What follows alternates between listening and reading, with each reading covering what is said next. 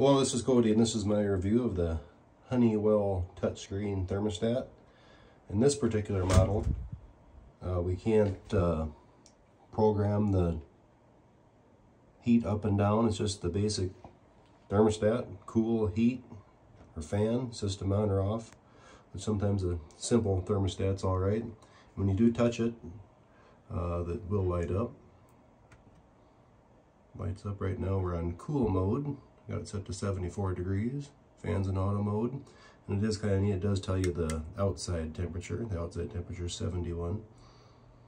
This is run on a heat pump as well, so it's worked good. Sometimes the simple thermostats are all right for a lot of people. They have their